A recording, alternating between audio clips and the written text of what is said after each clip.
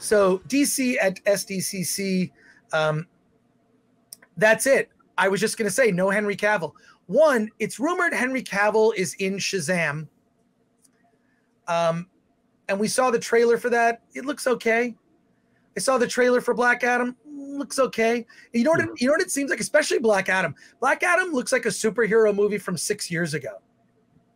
It's like, look, he can fly. He's a tortured soul. Like, it's like everything you sort of check in a box. It's like seen that in other movies and done better. And when I see The Rock in a movie, I don't think The Rock is particularly good at playing characters. The Rock is The Rock in every movie. If The Rock is in a Fast and the Furious movie, he's The Rock. If The Rock is in a Jungle Cruise movie, he's The Rock. If The Rock is in a blah, blah, blah movie, he's The Rock. The Rock is really good at playing The Rock. The Rock is not good at playing characters. And Black Adam is supposed to be a villain. And I think it's kind of a mistake to cast him as that because he's too likable. And if you're going to cast a villain, you can't have him be too likable. You can have him be relatable,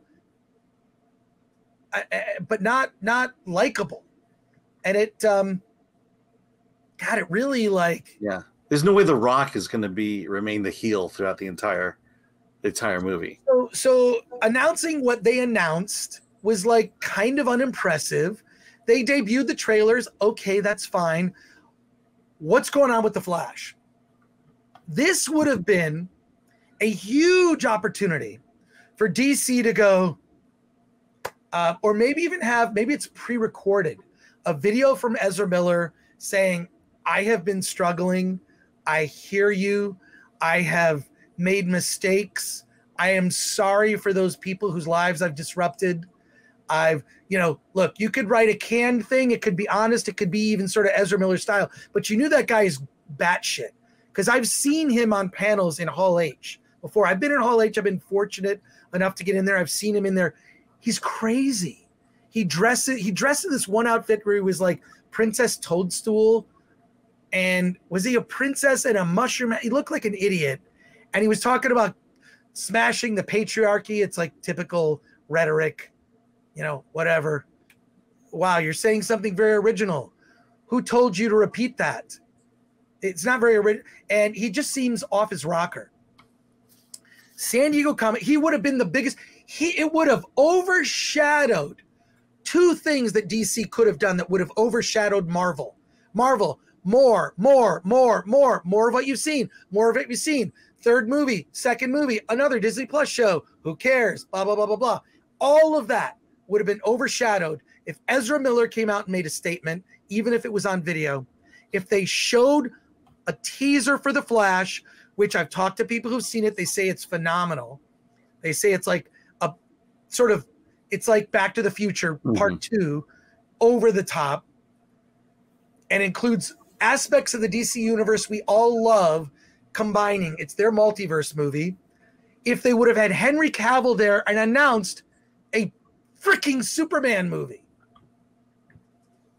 We're going on 3 Guardians of the Galaxy. They're making a second movie with Captain Marvel. Or this would be, wait, no, she was in Endgame. She was in Ms. Marvel, whatever. That is $1 billion check waiting to be cashed because that first movie, whatever you think of Man of Steel, it's aged better than you think. Maybe when you first saw it, it kind of was like, and I felt the same way. This was what, 2014? Am I right? 2014, yeah. 2013, Man of Steel. That music, Hans Zimmer, I get chills thinking about it. That original trailer with Kevin Costner. There's so many great moments in it, emotional moments.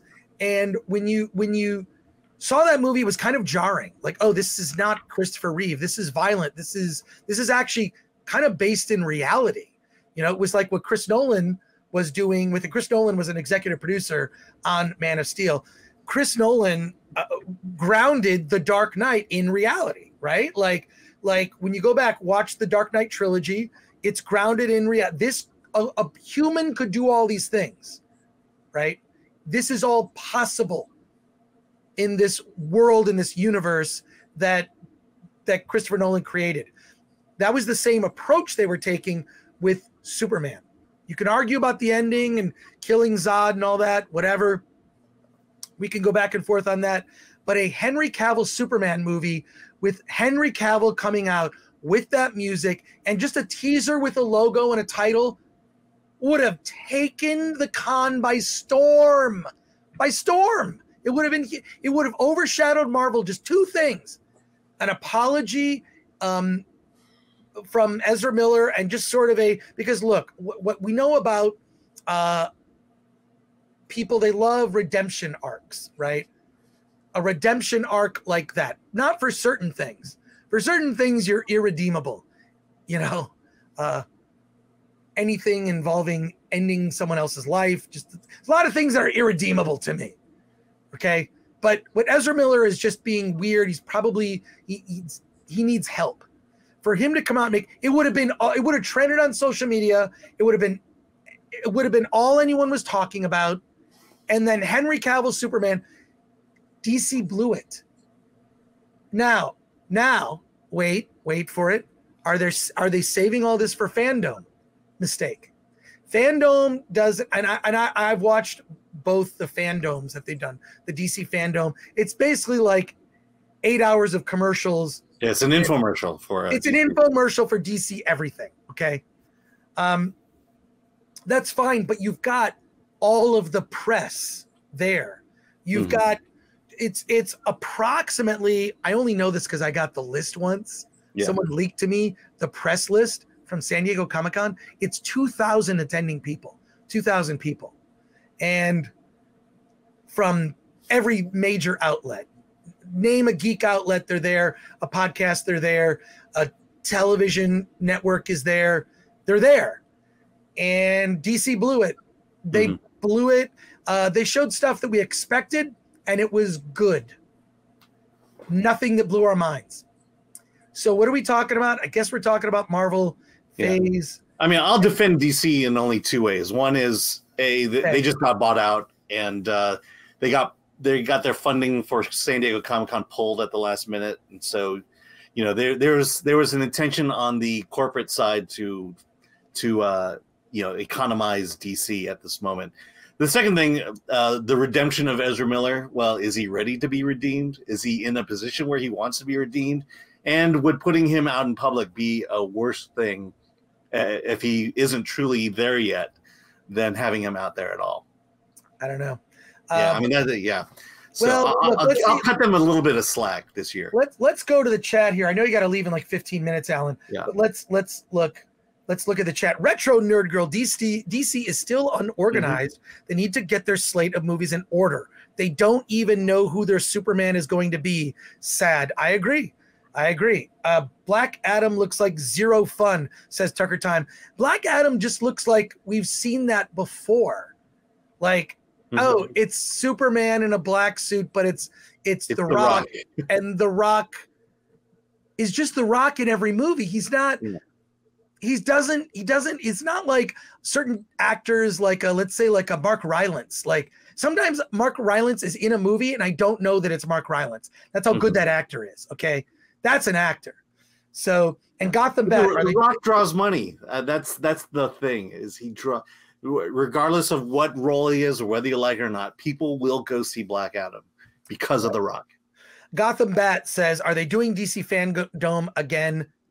That would be a positive. Yes, they are. So my guess is they're going to save it for that. Are there new super chats or stuff that I missed? So no, not yet. Yeah. And Aaron Rosenfeld correcting some facts here for us. Thank you, Aaron, for that. Look, I know a lot, but I don't know everything. I know a lot about a lot of really stupid shit, to be quite frank. But, but I appreciate, I can always count on the chat of like, what's that guy's name? Oh yeah. He played Logan 5, Michael York. Awesome. Novel by William F. Nolan. That's Logan's Run reference. But Aaron says Echo is the first Native American Marvel character. Wait, is that before when the X-Men changed? Was it issue 94 of the X-Men? What issue was it of the X-Men where they changed? There was that one character that was Indian, and he lasted one issue. Oh yeah, Thunderbolt. I can say Thunderbolt, but look it up. Are you sure Echo is the first Native American Marvel character? Because that was in Thunderbird. He's Thunderbird. Thunderbird, but he was like literally in one issue and killed. Yeah, they killed him off very fast. Yeah, that's the good thing about X-Men is there's so many, you can just kill them off. And I feel like they're using the term men in the same way that you would say mankind. Mankind includes everyone. Yeah. Whatever. Well, they should replace it with the non-gendered X, so it'd be XX. And Shuxy here Shuxy is here. Is that the symbol? Is that a member chat? I'm still figuring stuff out, folks. Yeah, they're kind of bolded. The members are bolded. Okay, so apologies. Flaccid Phoenix isn't here to help us. It's literally like Flaccid Phoenix said, here's $10, go get Dad a pack of cigarettes. And then told Alan and I to go there. And then we bought comic books and candy and push-ups. You know those push-up pops? Yes. They're delicious. Who doesn't love a delicious orange push-up? I'm sure they're like small size now. Shuxy says, open the USB file, Hal. I'm sorry, Chris. I'm afraid I can't do that. And Shuxy also says, no, Disney is clearly non-ironically making the Hulk look like a useless sack. I don't know. I mean, we'll see. Like, it's like, whatever. We know he's not that. Yeah, I miss Angry Hulk, too. I do. CD Stein 69. The second trailer makes it more look like an 80s, 90s sensational She-Hulk. Fourth wall breaking. Best part was he pushed her off the cliff. She flipped him the bird. Tells you all you need to know. I think it just like, it's straight up sitcom. It looks fun.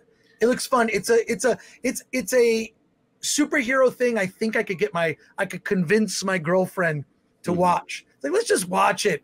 But I'll probably just wait. Clearly you have a thing for Tatiana Maslany. I think she's great. I think she's the thing about the show that is, it's really going to come down to the writing. And I think here's what I think. The effects from what we've seen are not great. You can overlook them if the story is good. Okay. We've done this with a million. Look, Logan's Run, the effects are, they vary from like amazing to horrible. And I overlook it all because of the amazing score. And I love Jenny Agutter. Whole other conversation. Yeah. Folks. The thing about the Hulk is when you got rid of the whole anger turns him into the Hulk, you took away basically the character. And now he's just a big green guy who's smart. The Bad Bandito says, wasn't there an American Indian in Days of Future Past? I think there might have been. Shaman and Alpha Flight, says Stephen Lucky. There you go. And John Witchboy says, I think DC is hoping everyone forgets Ezra Miller. Yeah. I would get agree. The movie out of there and then move on. DC blew an opportunity. And I don't care. I know they're reorganizing, whatever. Your two top priorities, fix this Ezra Miller Flash thing. And it is, I believe it's fixable. I believe it is fixable. And from what I'm told, there's a very good movie there that I hope we get to see. And then as for Henry Cavill's Superman, check waiting to be cashed is what that is.